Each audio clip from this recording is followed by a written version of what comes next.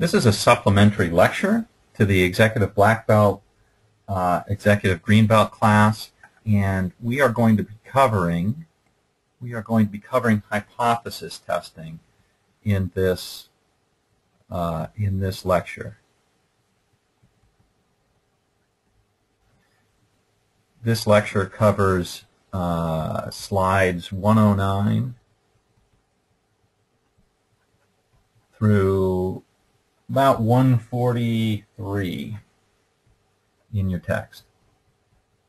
So what I want to do in this lecture is give you a little bit of a background of hypothesis testing, organize it a little bit, an organization.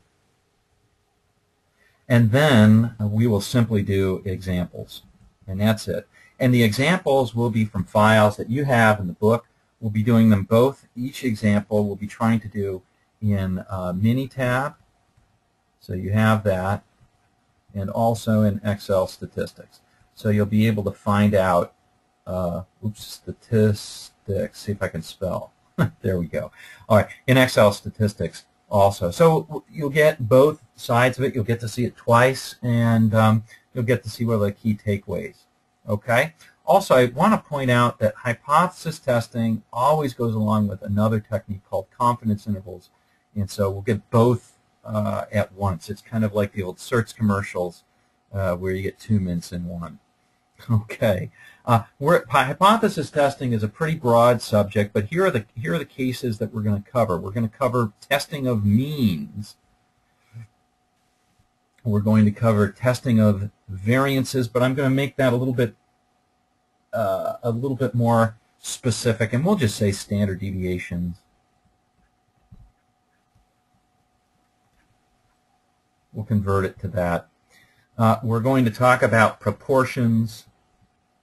And remember, a proportion is just sort of the pure form of a percent, right? When we say 25%, that just means the proportion is 0.25, okay? Proportion is always sort of pure of any sort of multiplicative factor. But that's really what we're talking about. And finally, we'll round it up with a very brief discussion of testing medians, and we'll do that. So just to give you, here's the symbol that we'll be using for each of them. Here's the test or tests that we'll use. So the symbol that we use for testing means we'll be comparing, say, mean mu with mean 2, with mean 2, which would be mu1 and mu2. So that's what we're testing. We're going to look at the t-tests. Okay, we'll look at 1 sample and also 2 sample. We'll look at both of them. We'll be testing standard deviations. Those are sigmas.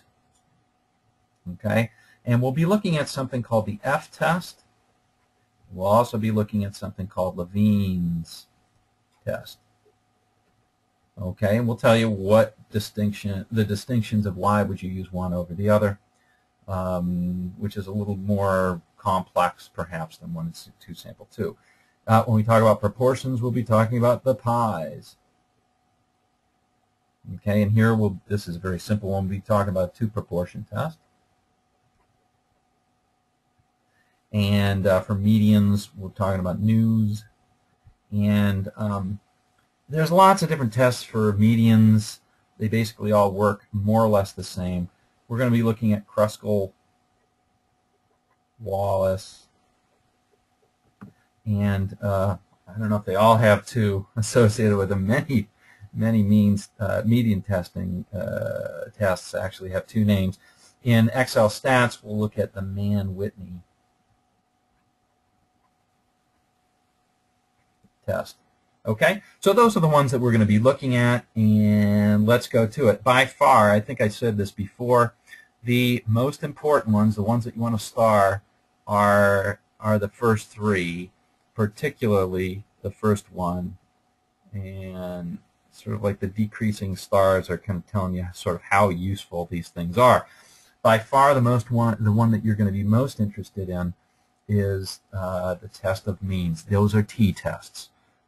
Okay, so we'll do a couple of examples in there.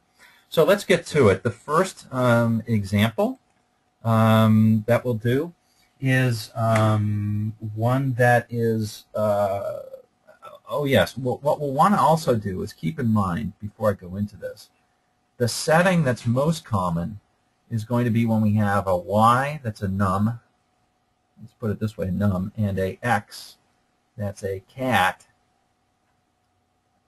right? Where this one right now is only going to have two categories.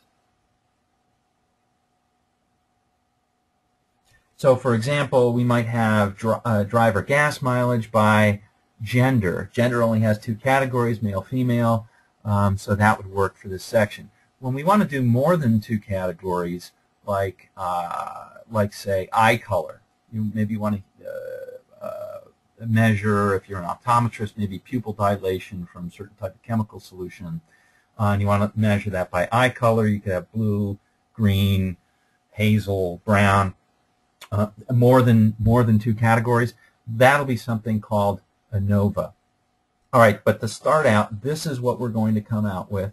If we have a y that's a number and x that's two categories, first we'll talk about means. Okay, that's a case where we'll want to do a t-test. Okay, and we'll talk about the t-tests are for means. But also with this type of x and y situation, num-cat, we'll also be talking about variances, and that's the f-test and Levine's test. And again, we'll tell you what the distinction is there. So those are the first ones that we're going to cover. We'll cover means first. So let's get to it. Let's take the first example, which is not quite a y and an x. It's just going to be one y. But you'll see, I think, the relation here. And in this case, we're going to be doing a file called, this is the example on page 118 in your book, and we'll be using the file driver speed. So in this example, what we're doing is maybe a benchmarking study, and you can imagine that you work for the state police or something like that, and you wanted to clock a bunch of people who were driving on Route I-95 and calculate their speed. So we looked at the driver speed, and the question that might arise is, let's compare the speeds that we're clocking to the speed, to some speed that would be some sort of standard, say 55 miles an hour. Let's suppose it was a stretch of highway that was heavily populated. So what we want to calculate is driver speed. I'll call it DS. That's definitely a num. And we'll use a t-test to compare whether or not the driver speeds on average are above or below 55, but we'll do it in a way that will say whether that will determine whether it's statistically significant or not. Remember, that's what hypothesis testing is about. So if we were doing our PGA wheel, remember the old PGA wheel, the first question would be, I wonder if average speeds are above 55. Let's make a plot of it first, and then let's run a test. Okay, we're going to be most interested in this, but just for grins, let's go ahead and do the whole 9 yards, and we'll do it in Excel stats. So in this case, we've got one num, right? We only have one num, so let's go ahead and do that in Excel stats, and we'll get the test along for the ride. Then I'll show you how to do it in Unitest. Okay, in Excel stats, the first thing that we need to do is get the data file open, which I've got right here, driver speed. Here it is. Select it. One num. Okay, so the first thing that we ought to maybe look at is some sort of comparison to see whether we think it's above, on average, above or below 55. A nice way to do that, or an easy way to do that, is to look at the histogram. And remember, I like to give a little bit of room on each side, so we'll go between, say, 45 and 85, maybe 40 and 85. And we'll put a few more classes in there. So if we look at this, just taking a look at the histogram, and the histogram isn't the only tool, but look at all, if we look at, I'm going to try and highlight or color, color these. Look at all these boxes. All of this are drivers that were above 55. boy, it sure looks like there's more drivers that are more 55 than less. And in fact, if we look at the average speed in our data set, it's 64, which is clearly above 55. The question is, do we have enough statistical evidence to conclude that it really is greater than 55, and if we went out on a different and got a different sample, that it would be below. Let's check it out. For that, that's a hypothesis test. So we're going to write it out. We're going to write out the hypothesis test. So let's go ahead and write that. All right, so let's write out our null. Our null is always going to be there. I don't see any evidence for what I want to make. So the first one would be maybe mu is that the actual mean is less than 55. Oops, let me just say is equal to 55. Let's just try that. Is equal to 55. So mu is equal to 55 versus, in this case, our alternative, we really want to see that we really want to test that if it's greater than 55, right? So it sure looks like, and that's what our graph said, sure looks like that's the case. Looks it. Like I said, there's other graphs that we'll be able to use to tell that as well. So that's what we want to test. Okay, and remember what we're going to be doing is we're going to be running this test, and then we'll look at the p-value. So let's see how we do that in Excel Stats. It's actually quite straightforward. All right, so here we are in Excel Stats. The quick way to do it is to actually go and look at the mean plot and to see if that overlaps 55 when we put in the 95% confidence interval. It doesn't. That's one tip-off that we're going to get a significant p-value. But let's do it for real. Let's run the test. The test is found on the tab Tests. Okay? It really is almost, it's all basically done for you. Once you get the data in there, you just have to know where to look. And here it is right here. Now, the one thing that we do need to do is we need to make sure that we test the right mean. So we'll put in 55 there.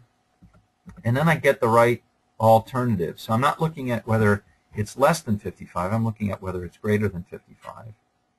And that should be a 55 there. Okay, whoops, let's see. Let me go a little bit higher just to make sure that we've got it right. Well, I'm going to shut this down actually because I think I did get it a little bit wrong. I do this once in a while where I hit the wrong, I go to the wrong place. There it is right there. That's what we want to test. We want to test the mean of whether it's 55 versus it's not 55. See, I typed in the wrong thing first last time. I've got my data in there. And remember, we've got to click the right one, and there it is, a p-value that's very low, right? It's 1.1, but there's 5 zeros in front of that 1.1. Okay, so that's important, and so that's going to lead us to say we reject the null because p is low. Remember the phrase: if p is low, the null must go. But also, we can also see that the confidence interval does not overlap 55. In fact, it's all above that. So all of those roads kind of lead to Rome. It's in fact 60 to 68. So we'll take a look at, kind of draw that up. We certainly have a p-value equals 0.00011, which is certainly less than 0.05.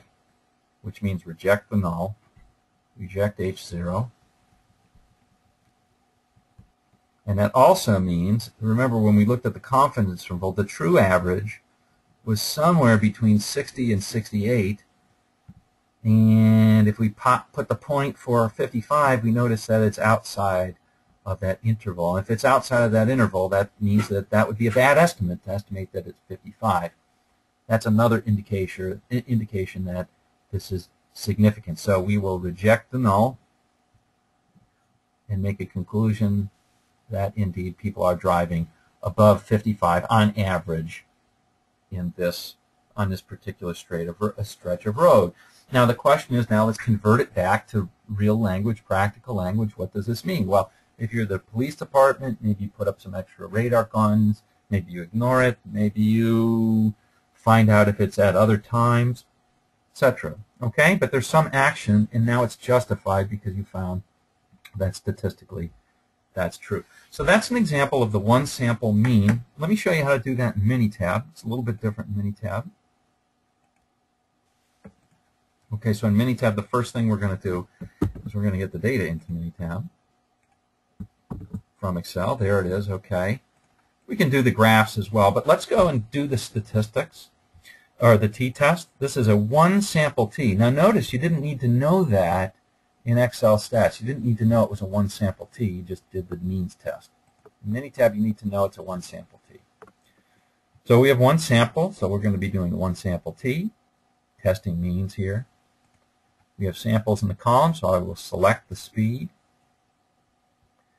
And I want to perform the hypothesis test. My hypothesized mean is 55. I can ask Minitab to make a box plot if I want. I like that box plot.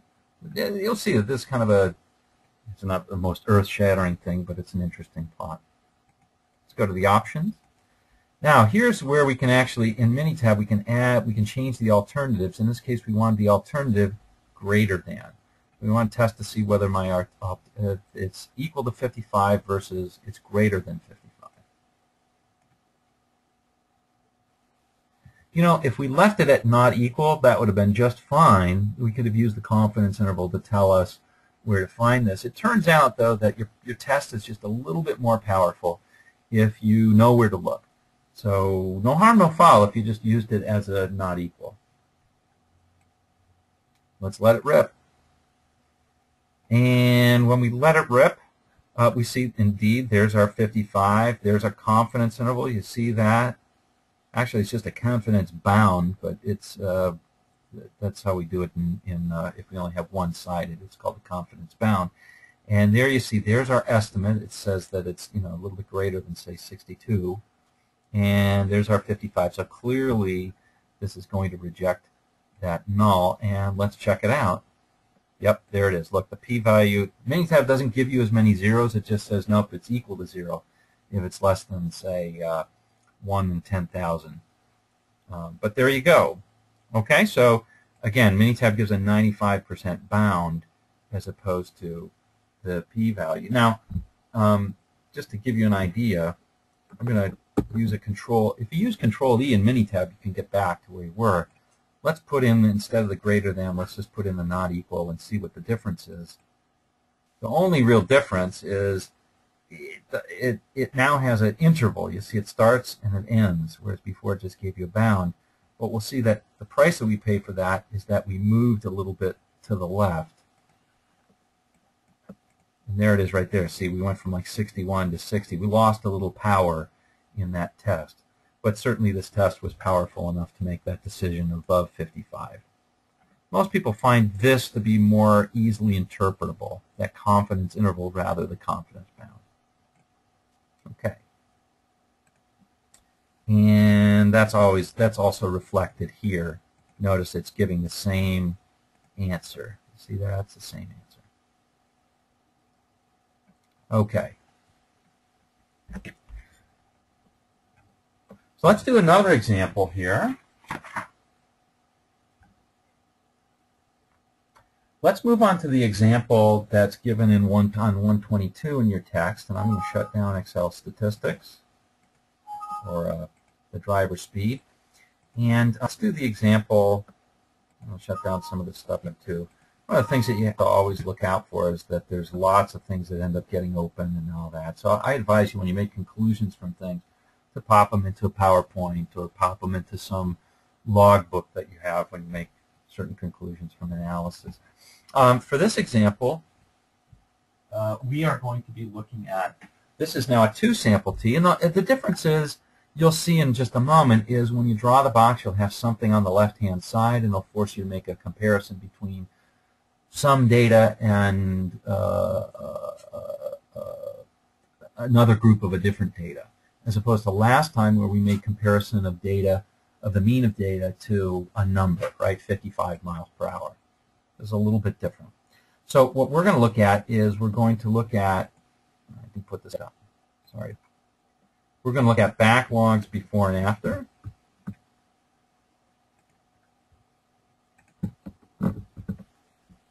There we are over there.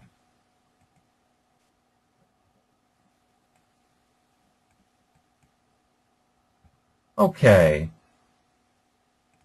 So let's look at backlogs before and after. And here what we've got is we've got a, and let me just do it right here in the, let's just do this whole thing right here in the file.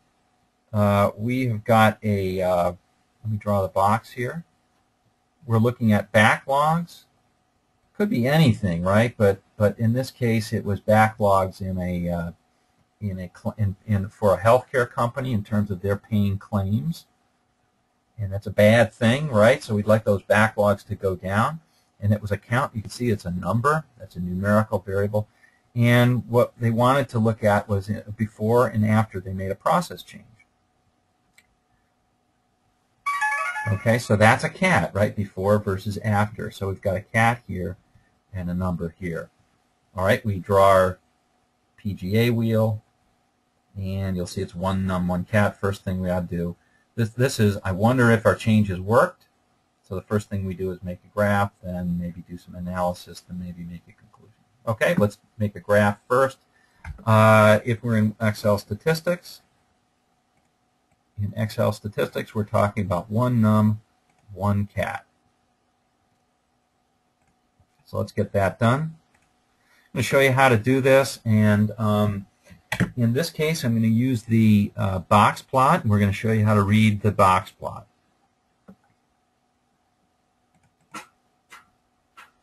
Okay, well, this is pretty good. You can see this pretty well. Whoops, now we can't. There we go. Okay, so to see if the means are different for a box plot, here's a box plot, and just to give you an idea, with a box plot, on the left-hand side here is our output, and this will be our time period, right, before versus after. So that's partly how you read a box plot. What we're going to be looking for is we're going to be looking for the difference between where the hovering is of the two boxes.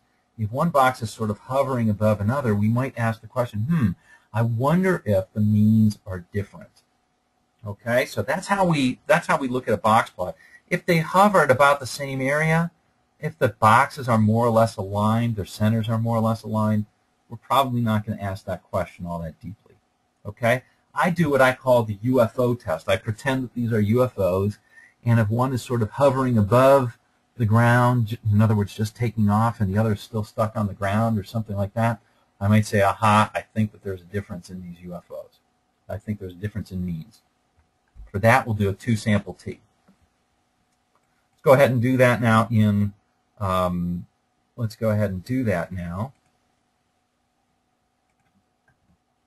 Let me mark it in. It looks like the means look different from the box plot. Okay, so let's check it out. Let's see if it's true. We're going to do a two-sample T. Get rid of some of this stuff. There we go. So select this, Excel statistics, one num, one cat. We already had it, I guess. I didn't have to do it again. And we'll go to tests of two categories. You'll see later we'll be able to go to test of n categories, but let's just do test of two categories. In this case, we just want to see whether they're different, so let's leave it at that. There's my hypothesis test. You see there it is right there, two sample T tests, and before versus after. And we've already got the not equal alternative. And again, look at this p-value, very, very small, 2.99 times 10 to the minus 25. In this case, there's 25 zeros in front of that. That's pretty small. You can see the confidence interval does not overlap 0. So no, and it's not even close. So no way does it, is this going to, this is absolutely statistically significant. So let's write out the whole thing, which I neglected to write out the test. But let's write it. Okay, our H0 would have been mu before is equal to mu after. versus HA, mu before is not equal to mu after. Okay, we got a p-value was certainly, absolutely, 100% less than 0.05, much less, right? Which means that we reject the null in favor of the alternative. They're definitely different. Okay, they're definitely different. If you want to know sort of how much it improved or how much it changed, the confidence interval, and when we looked at the confidence interval, we found that that confidence interval was 34 to 41. So that would be our estimate for how much it changed. Okay, point estimate of 37.7, but a plus or minus amount such that you get an interval of 34 to 41. Okay, let's do one more because this is so key. Let's do one more. Let's do software usage. Now this one is not in the book, but is, I think you'll see it right away. I think you'll see the value of this. And incidentally, we're going to see the value of this box and whisker plot in this one as well. So if we look at software adoption, here we've got a lot of variables, you see. Let's do adoption, clear this. In software adoption, we've got the count. I'll call this CNS for the count of the new software. That's a num. That's this guy right here. Okay, and in this case, we have a company that purchased a new software program, and they want to see whether or not people are using it. It stands to reason, makes a lot of sense. So what they did was they collected a lot of different variables. I wonder if it varies by department. I wonder if it varies by shift. I wonder if it varies by if they were trained in the old software. I wonder if it varies by their support, by the level of support we provide them. I wonder if it varies by the amount of paper that we use. We want to see if there's a correlation between those two. All right, anyway, so there's lots of different variables, right? We're interested in, for this case, let's see if it varies by shift, which is a cat, right? You can see that that's a cat. Looks like evening and day. So let's take a look at that. Again, our PGA wheel, that's a one num, one cat, right? So our PGA wheel would say, hey, first look at the, here's, whoops, I've got to select the data, which I didn't do. Select the data. Notice I'm selecting all of it. Still going to do just one num, one cat. We'll go to count of new software, and now we'll look at it by shift. There it is. Okay, let's take a look. Here's our box plot. Let's click on that and see what we get. Here's a good case of something that doesn't look like the means are different. Do you see how the centers of these boxes are more or less the same? I know that line's a little bit lower than this line. That's actually a median line. But yeah, I know that line's a little bit lower than this line, but not a huge deal. Okay, I may not expect there to be a difference in means statistically between these two. Even though if I go up to the data and description, they may not be exactly the same. Boy, they're pretty close. But that can often happen with data. You see data that, yeah, the means are different technically, but they're not very different. And if you think about it, the difference between these two is very small compared to, say, the standard deviation. So you'd need a lot of samples to really see that. That's my guess anyway. So if I were doing my PGA wheel, I may not even go to do the test, but let's go ahead and do the test anyway, just for completeness. So in this case, I'm going to look at the mean of my null hypothesis is going to be, I wonder if the mean of the day shift is equal to the mean of the evening shift versus, I'll just call them D and E, versus the alternative. They're different. Now I have no preference whether they're greater or less than, right? I have no preference. Notice I'm not saying, hey, I looked at the data and one is greater, so I better test greater.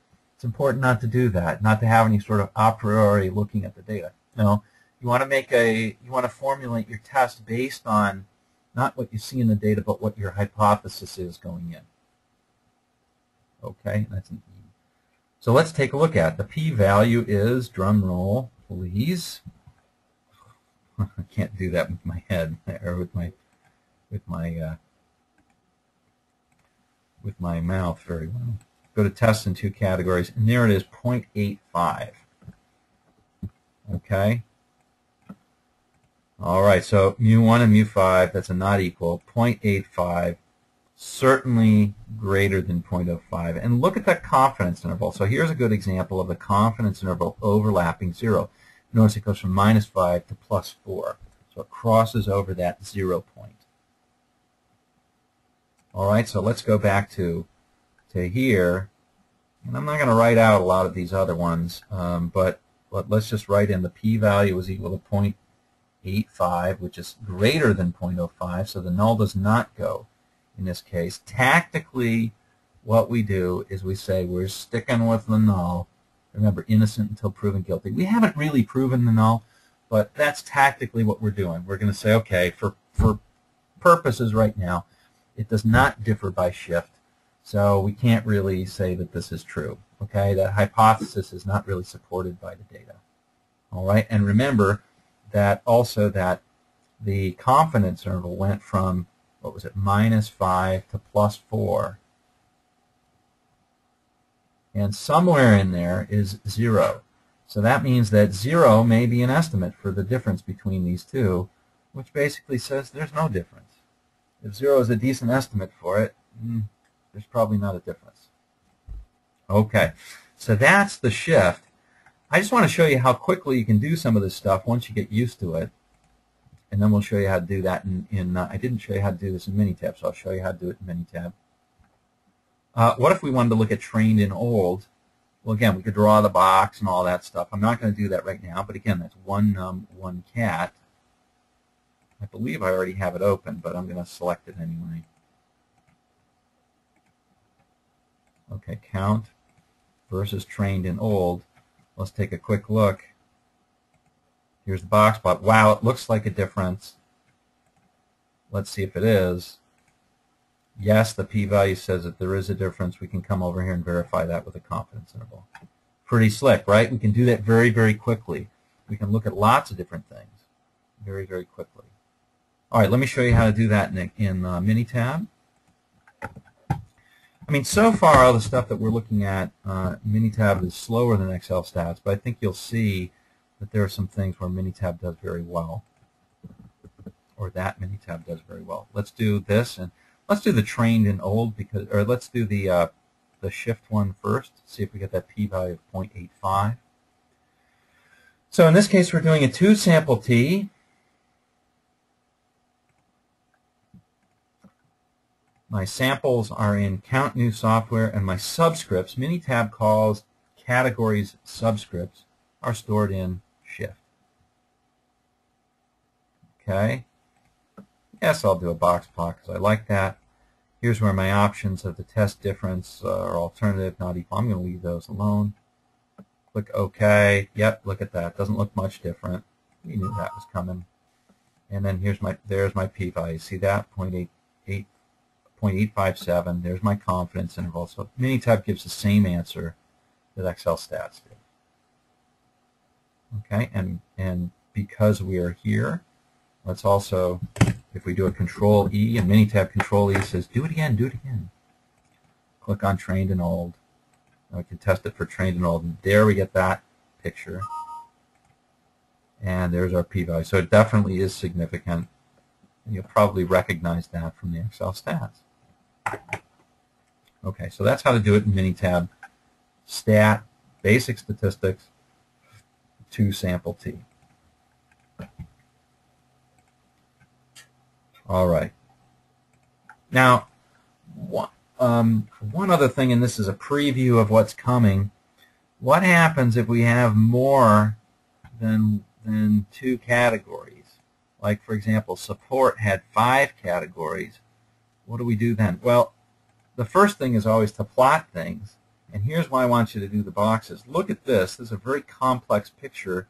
That's very hard to tell whether one group is different than another.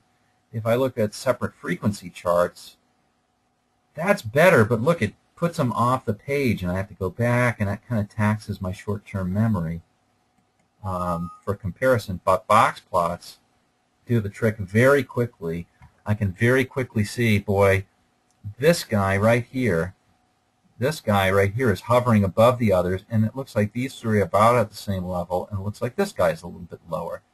So I can tell that very, very quickly at a glance in a box plot, and then I can do the testing that I want to do. Okay? Just an idea, or just to give you an idea about all of this stuff. So let's wrap up that example. So again, the t-test, great for making comparisons of means. We're going to use the 1 sample and the 2 sample. Now, one thing I do want to point out is that a lot of people make a big deal about having to have normality in order to do a t-test. As we saw in the last lecture in the supplement, that the central limit theorem protects us a lot for that. In fact, t-tests are very robust to departures in normality. Only if you have very skewed data should you worry about it. If you have symmetric data, no problem. Almost always a good test to be using if you care about means. If you have extremely skewed data, then maybe you do a median test. We'll do one of those at the end of the lecture. But I just want to not caution you, but throw caution to the wind, if you will. Be a little bit more cavalier in that. You know, assumptions, you can easily get into the game of saying, you know, put all these qualifications on every bit of analysis that you do. So basically nothing is strictly speaking true. We all already know that the world is not simple mathematics and that we have to make models in order to make conclusions. That's all these tests really are. They're just giving you a much more deeper look into whether or not what you see in a plot is real. And that's really what we have to keep in mind. T-tests are very robust. All right. So that's that. Let's go ahead, and what I want to do is I want to do the example that's now on 128, which is on gas mileages. Okay, so what we're going to do, oops, and I shut down Excel stats. I should not have done that. Okay, open it back up. There you are. Okay, so we're going to do the example of gas mileages. There we are, right there. And in this particular one, is that? There we go. All right. And in this particular example, what we've got is we've got a test track. On a test track, we took a specific car, and we had female and male drivers driving around on a test track, and we wanted to see if there were differences in mileages. It was a test track that included stopping and starting and some other things. We wanted to see if the gas mileages that different drivers had, if that mattered, if gender mattered. In other words, if you were a man or a woman, right? So again, that's a num, and that's a cat. Okay, so again, first thing that we ought to do, PGA, is make the box plot. So let's go ahead and do that. But I'm going to be very specific here. Let's do this one in Minitab. You'll see why in a moment. Here's one of these cases where Minitab actually certainly beats Excel stats. Get rid of that. Just a moment. Okay. So I got mileage and gender. Let's make a box plot. We haven't done box plots in Minitab, so here we go. So we'll do graph, box plot with groups. You'll see what the group is, mileage versus the group gender. And let's take a look. Okay, so the first test, remember when I said something like, well, I have this test called the UFO test. And certainly there's a lot of hovering here. So UFO test says looks like means are different.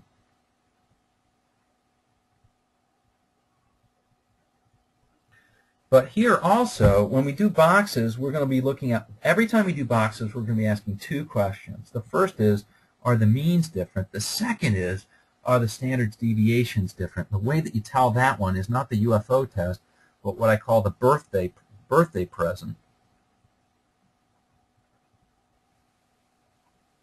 Okay, and in the birthday present test, you look at the size of the boxes themselves. Okay, so the extent, I'll just actually sort of highlight this guy right here.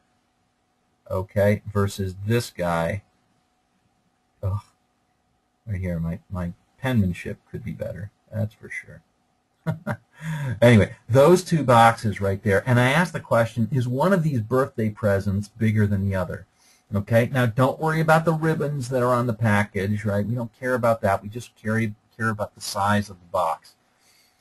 All right, now there's a saying in the box that goes like this. It says, good things come in blank packages. That blank should be small, right? Good things come in small packages. In most process situations, you would like to have, it's a good property to have the consistency good. Okay, that means a small variation. So that relates to the package. And so you can think about that. If you have a big package that has lots of variations, could be anything. If you have a small package, it's probably like a DVD or who knows what, right? It's probably not a book, maybe. Not that those things are bad. Those things are good. All right. So this is, getting back to reality here, this is really going to test whether the sigmas are different. Okay? And that's what we're interested in here. Now, we already know that to test the means, we can do a two-sample t. So we can go ahead and do that.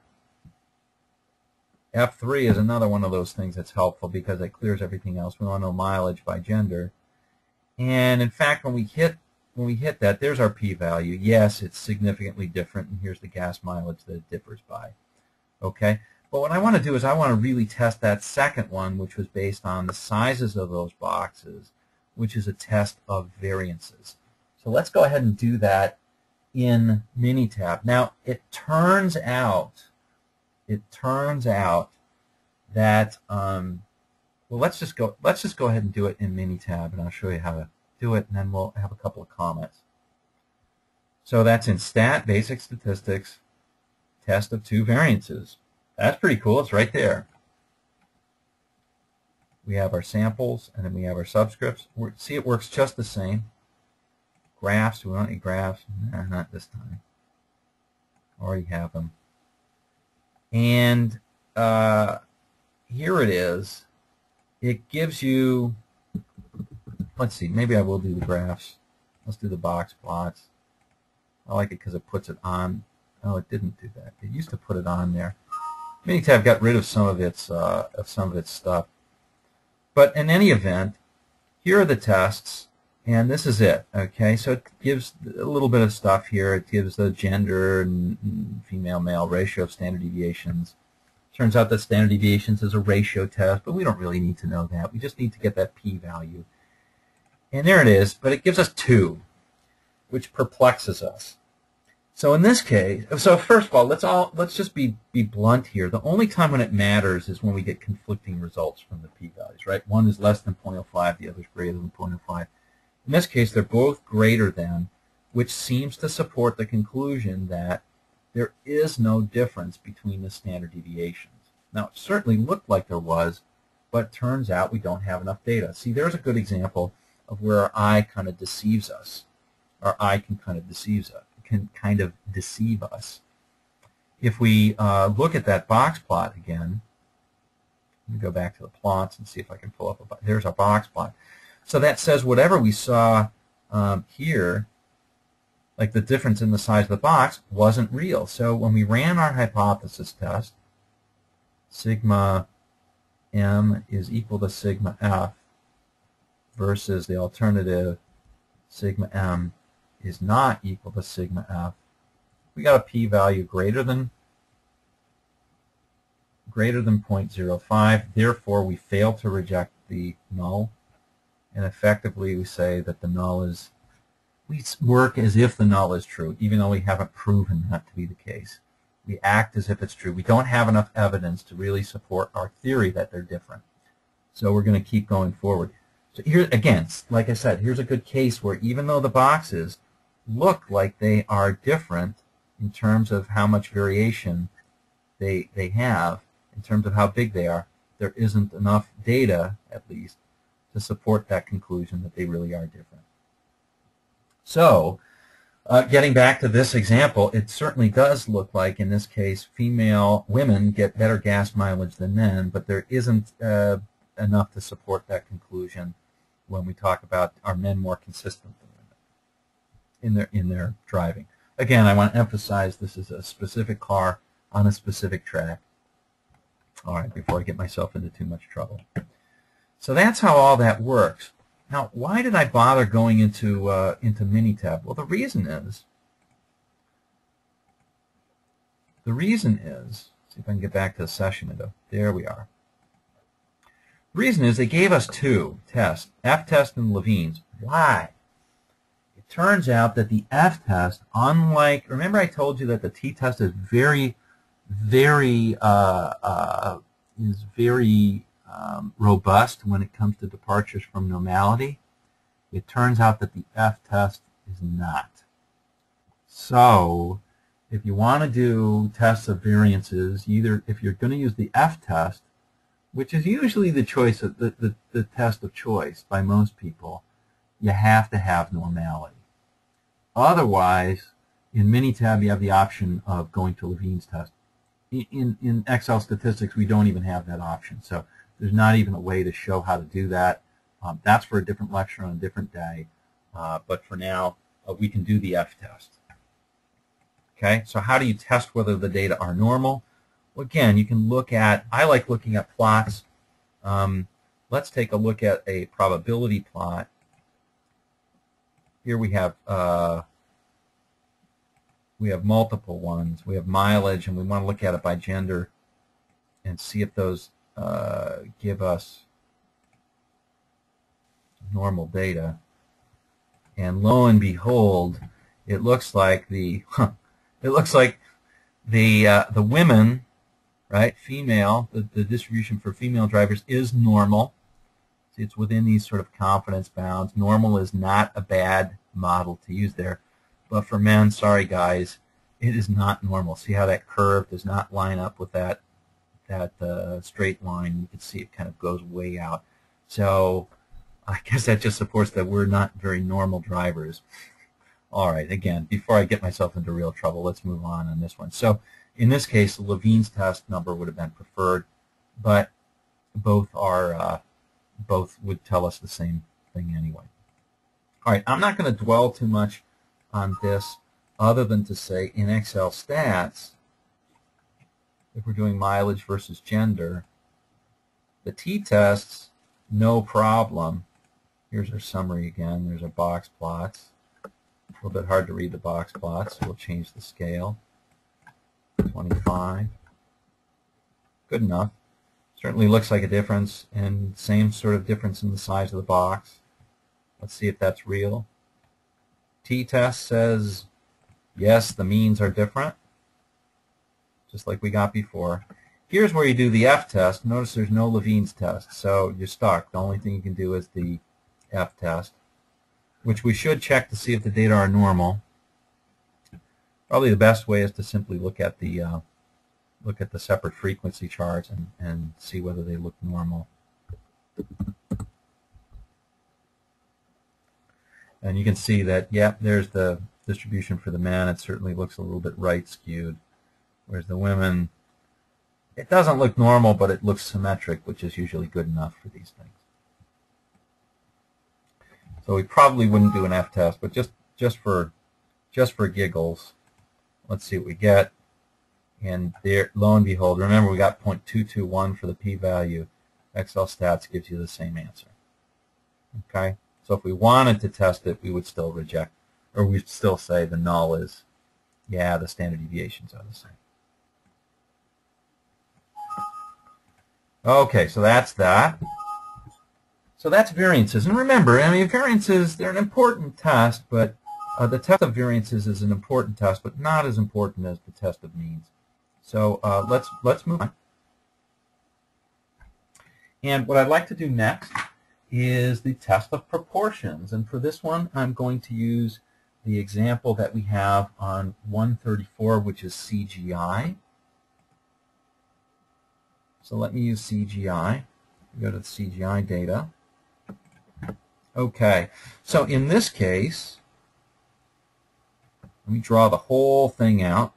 I know we're moving fast here, but you can use the back button or the stop button or whatever you like. Okay, let's diagram this out. So this happens to be, for example, from the gas company, although you'll see it's analogous to a lot of different things. When the gas company comes to your house and reads the meter or needs to get in to fix a gas line or something like that, they send a technician over. And if you're not home, they can't get into the house. And so that's a problem for them and for you too. So they wanted to measure something. They measure something called CGIs, which stands for can't get in. So that means sort of on any time that they send a driver out, they either get in or they don't. Now, if you look over here, that's what we have. We have a no or a yes. That's certainly a cat. Okay? And somebody had the hypothesis that, oh, well, maybe one fleet manager varied from another fleet manager. So we've got two of them. That's also a cat. So we have two cat here. Okay, so in this case, what we're going to do is be looking at the proportion of CGIs. That is the ratio of no's to yeses on CGIs if they differ by manager. Another cat, right? Test of two proportion. Okay, so again, the first thing is the PGA.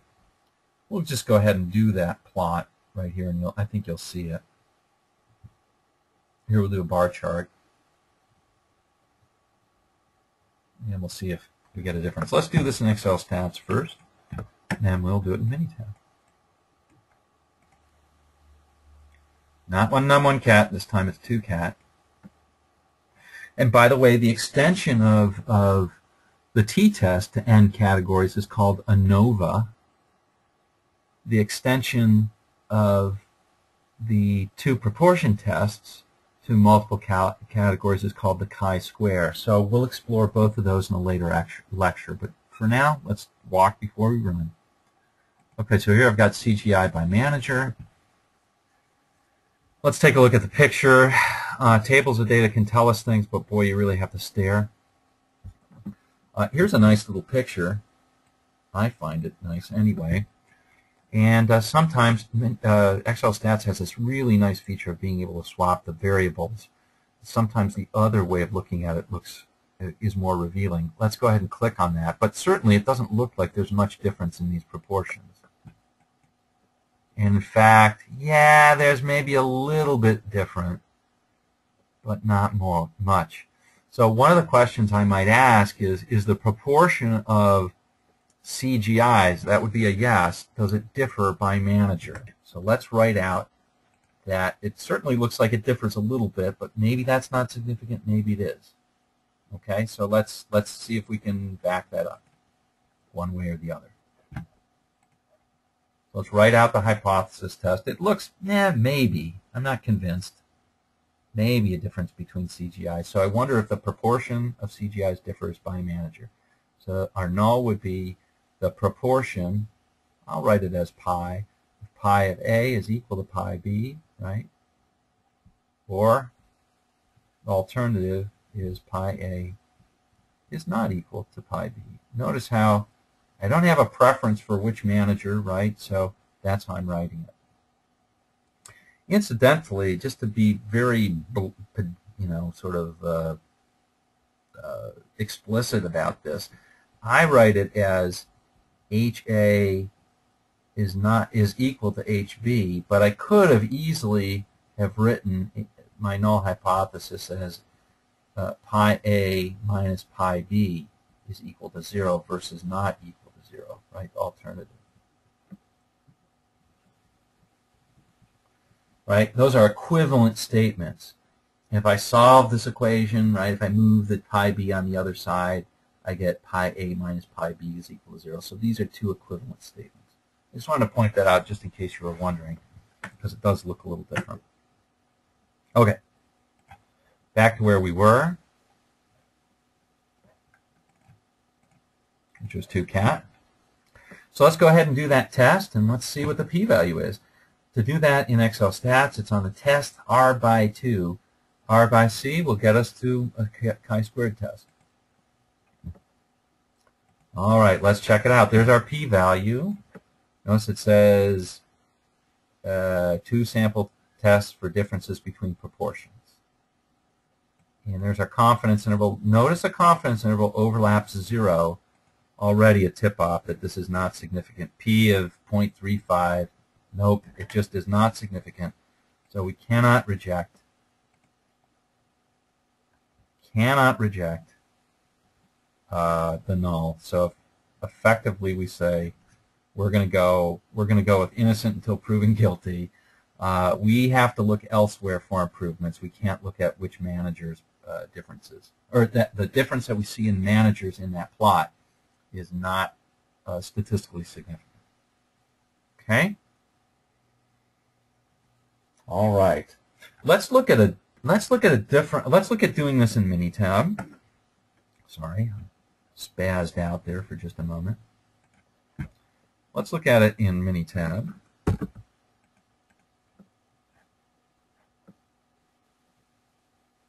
Back to there's my project manager. There we go. Okay, I just want this guy.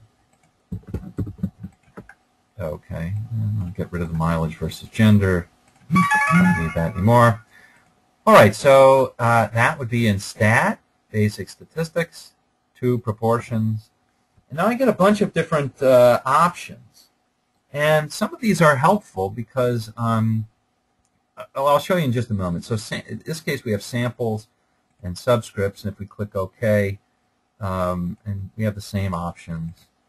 Click OK. I think you'll see right away we get the same p-value. You see it's the same p-value that we had before. There's the same confidence interval that we got before. But I'm just going to summarize this for just a moment. I've got 20 out of 97 and 15 out of 97, right?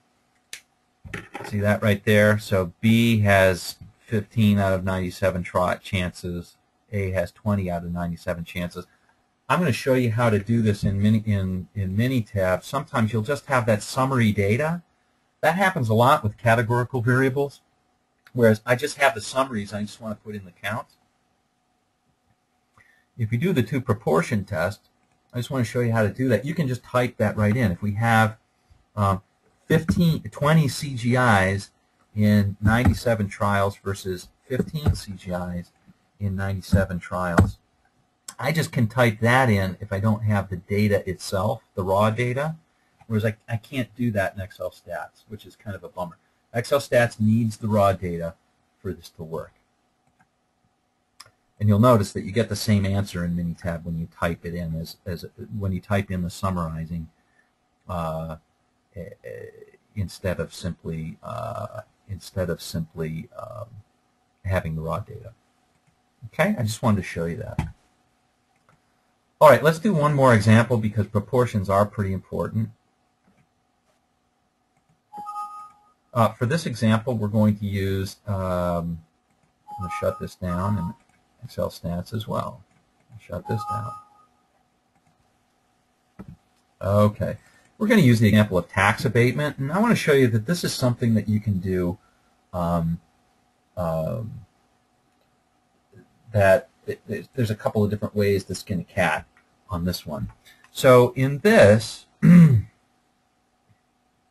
this is more example than we just did, but in this example, we're interested in, this was a marketing group that went and a city wanted to provide a tax break, wanted to allow a company to erect a cell phone tower, and they were wondering if, in order to do this, they would give a tax abatement to the people who lived in here, and they wanted to see if the responses that they got, they administered a survey, and that was one: would you agree to the tax abatement? Would you disagree with it, or are you neutral? So there were 3 answers. What they cared about was the agree, the percentage of agrees. We'll say percent agrees. Okay, now again, right now, well, I'm not going to say percent. That was wrong of me. It's just the whether you agree or not. Notice that's what the data are. That's a cat. Now, what we wanted to see was whether it varied by whether you were in the city or whether it was rural. So we'll just say demographic, and this is city versus rural versus country, city versus country, right? That's also a cat. All right. Well, in Excel stats, I won't go through the whole thing here, but essentially what we're looking at is the null of, we're going to look at the null of whether my proportion of agrees for the city is equal to the proportion for rural versus they're not equal, right? That's my alternative.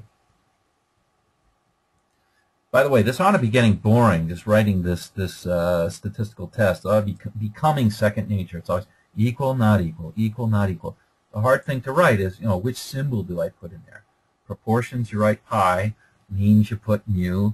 Standard deviations, you put sigma. All right. Fairly straightforward. Let us, as the rabbit said, move on. All right. So let's go ahead and do this in Excel stats, and I think you'll see, there's my 2 cat, that we're sort of back to what they do well. All right. Rural versus city, let's swap the variables. Yeah, it looks like this is what we wanted.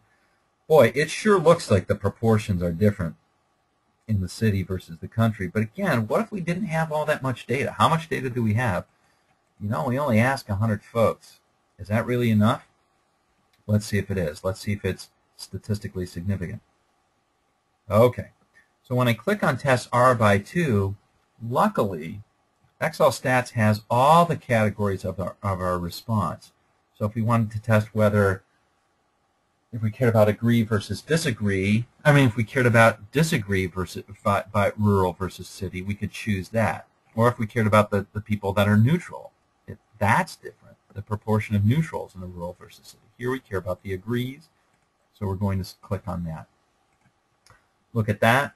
No question about that. The p-value is low, so the null must go, and we reject the null in this case and conclude that it's different for the folks in the city versus the folks in the country. Okay? Now, if you wanted to do that in Minitab, so far so good, right? Maybe not, but hopefully. So we would reject the null in favor of the alternative. Yes, there's a difference between city and country folks when it comes to getting them to agree to this tax abatement. So it tells me maybe where I need to focus my efforts or my campaigns or change my messaging or whatever. Okay? I don't have to put guesswork into it. I know that it's true because I've checked to see whether it's statistically significant. Okay, hopefully that makes a lot of sense. Now, what would happen if we wanted to do this in Minitab? Well, if we wanted to do it in Minitab, the problem is that the response isn't binary. It's not just yeses or nos. So I need to know sort of how many agrees and how many disagrees and all that, and out of how many. Yeah. So there's a number of different ways I can do this. I can tabulate it in Minitab. I can do that, but it does make it a little bit more difficult to do. Let's just see if we can do that in here. If you are using Excel and you have Excel stats, I'm going to use Excel stats to do this because I think it's fairly straightforward. If we do 2cat, it does kind of give you the numbers right here. So it says that and I'm just going to write these down. It looks like agrees in rural were 17 out of 37, and in the city it was 6 out of 46. Now you could have gotten this if you know how to use pivot tables. You can do that sort of thing as well, and that's instructive. In this case, there aren't that many data points, so you could actually count. You could count the number of agrees. You could also, if you're, just to be very, very explicit here, we could also use an if-then statements, and then we'll just call this agree, question mark, and do an if-then on that one, equal if this first column is equal to, quote, agree, comma 1, comma 0. Put a 1 if it's agree, put a 0 otherwise, and you can see for the agrees it'll be a 1, for everything else it'll be a 0. See that? See that? Okay, and then we can count the agrees, and we want to do it by city and by rural. That would be kind of painful, and it'd take a while. Okay? Or, if we just did this, we could port it directly into Minitab, and the whole thing would work. Instead, what I'm going to do is I'm just going to go to Minitab and enter in those numbers that we got. Basic statistics, 2 proportions, clear out the data, and use summarized data. So remember, in rural, it was 37 trials. 17 said agree. In the city, it was 46 trials. 6 said agree. Let's see if that's the same or different. Bam, 0.001. It's different. There's our confidence interval for the difference. A Minitab can do it. You just have to work a little bit beforehand to summarize it. Okay, it's much easier in Excel stats. All right, let's move on to the last one. So that was the 2 proportions test. And again, it can help you when you have categorical data. You're looking at things by responses by another category. So, for example, you may want to see if people prefer Pepsi over Coke, and you may want to break that up by gender. I wonder if it's different from males and females, or by blue collar versus eye color. Don't know why, but it could be. Or by whether you liked old Coke versus whether you didn't. Okay.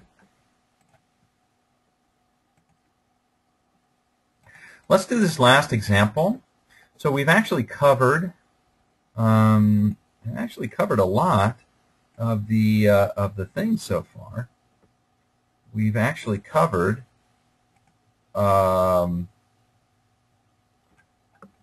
means, standard deviations, and proportions. And keep in mind that means and standard deviations kind of go together, because here we have the 1 num, 1 cat situation.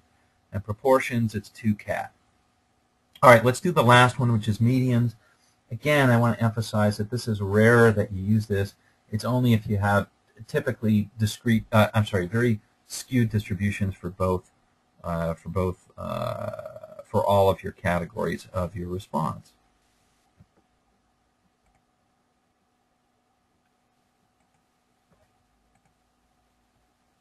Okay, for this, we're going to do the procurement example as given on slides starting on 139.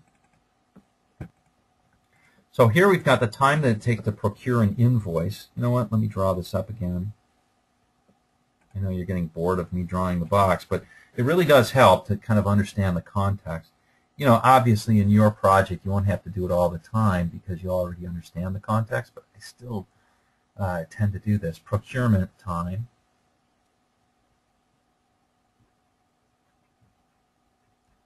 You would probably just call it cycle time if you were in your process, and that's a num.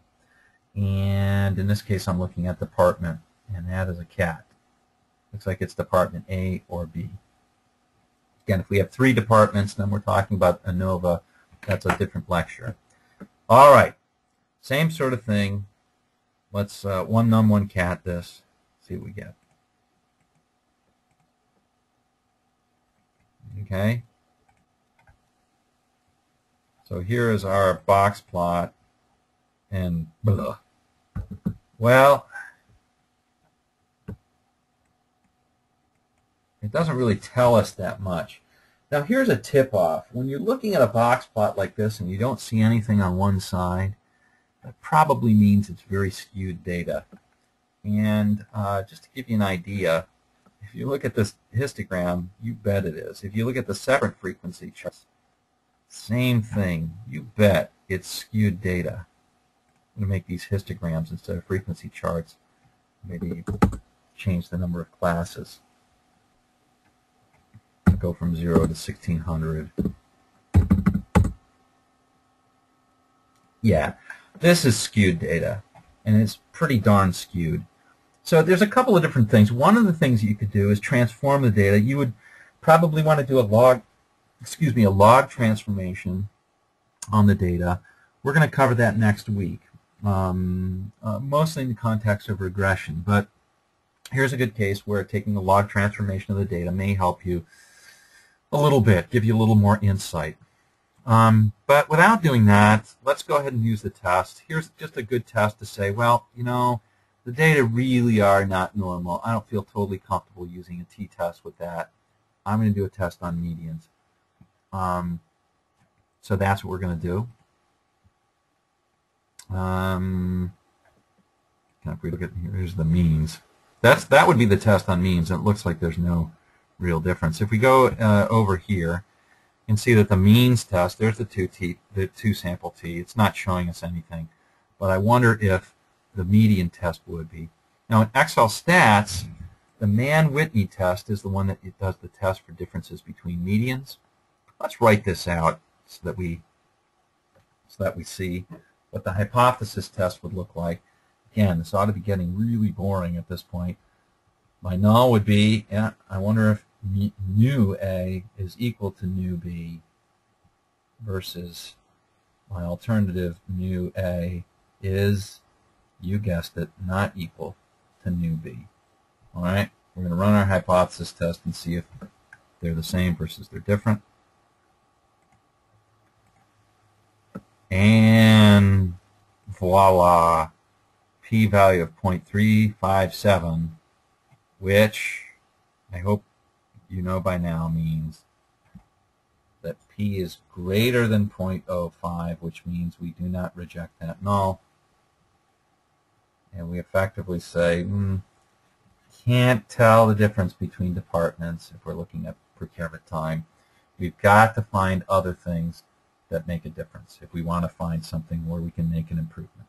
Okay, we don't have any statistical evidence that they're really different in terms of the median. Now, we also did test that average now, didn't we?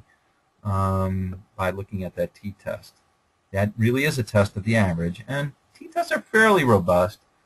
Again, if you really wanted to do it, you'd probably take a transformation of the data, but to me this doesn't seem worth it at the moment. So let's just move on. Okay? Let me show you how to do that in Minitab. In Minitab, it's a slightly different test. We're going to be doing the Kruskal-Wallis like it is outlined in the book, which is outlined in the book. Oh, yes, I do actually have to go into Minitab to do this. Now, here's the hardest part about doing this. It's not in stat basic statistics. It's in stat non-parametrics. Now, why is it there? Well, it just happens to turn out that a lot of tests on things like the 50th percentile, the median, remember the median is the 50th percentile, or the 75th percentile, or tests on percentiles tend to have to be done, and when you want them to do on something, they involve something called order statistics, and ways to test those are what are called non-parametrics. The good thing about non-parametric statistics is, without getting into it, is very few assumptions. So, for example, there's no assumption of normality at all in this, or any other distribution. There are some assumptions that are, again, very, very robust, like I have something that's okay to model as continuous, which we have pretty numeric data here. Some cases you need them to be symmetric, but for the most part, they're almost assumption-free. That's the good thing. The bad news is they're simply not very powerful, so it takes a lot of data to really see differences. And in fact, you will find that with the median tests, that often there will be pretty big differences, and a test says, no, there's nothing significant here. You may need more data. In such cases, it may make sense to transform the data and do a t-test. Okay, let's take a look at the Kruskal-Wallis. A lot of people like to use the Moods median. I like Kruskal-Wallis. That's what I learned. Either one is fine. Okay, so procurement time is our response. Our factor is department. Let it rip. There it is right there. There's our p-value, 0.358, which again leads us to the same place that we had before. That p is not low, so we do not reject the null. And here is what we got right there. 358 looks kind of similar. So Minitab, Excel stats give the same answer. So if we go back to our thing, we do not reject the null. And that's that. Okay. So we've gone through a number of examples. Let me summarize it. Let me take a moment to summarize. We've covered means, and remember that for means the symbol is mu. We'll be doing t-tests. We did a 1-sample and we did a 2-sample t-test. We did a bunch of those. That's the most important one. Get that one down. We also did tests of standard deviations, the f-test and Levene's test. F-test works for distributions that are normal. Levene's test works always, or almost always, so it's much more robust. Okay? Remember, the t-test is very robust to departures from normality, but the f-test is not. That's the only thing that you have to worry a little bit when you're doing f-tests. It tends to be conservative anyway, so it'll fail to reject when you actually do have evidence to reject. So that's not as serious as convicting somebody, on the evidence that's not right. In other words, saying that there really is something when there isn't. We covered the two proportions test. Remember that was it was called two proportions, and it was testing the pi's. And finally, we tested medians.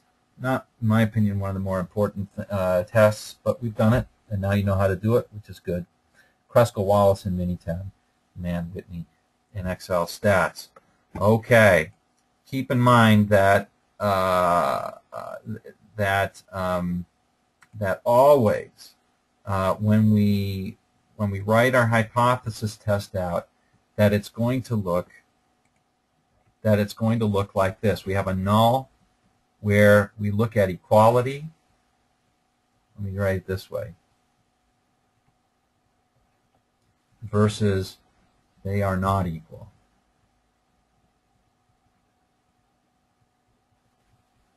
Okay? That's the key concept. And what we're simply saying is, do we have enough evidence to reject the null? Our theories are usually here. This is usually our theory. I think that there's a difference. Let's make sure it's not just the sample. If p is low, if p is less than 0.05, then we reject the null in favor of the alternative. Okay? Another piece of evidence is with the confidence interval, and these go hand in hand. We'll look for, is the difference, is 0 contained in that confidence interval from A to B, or is it not contained? Right? Is it somewhere, say, over here? Is 0 somewhere over there? Which means that they have to have the same side. If you see the sign changing from A to B, negative to positive, that means there's no difference. If you don't see the sign changing, there is a difference. All right? Well, I hope you enjoyed this lecture, and I hope this helps a lot, because we've covered a lot. We've covered a major section of hypothesis testing. Next lecture we'll cover ANOVA and extend some of those hypothesis tests that we do have. Thanks for listening.